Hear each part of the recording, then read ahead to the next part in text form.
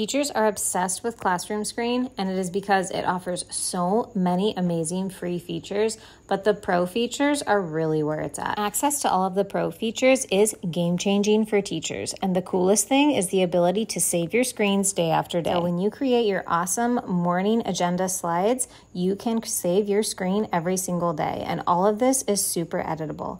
I use it to display the date, our classroom schedule, our students' lunch options. I love this visual schedule that's an option as a checklist or as a schedule that checks you off as you go through your day. It's super fun and really great for your visual learners.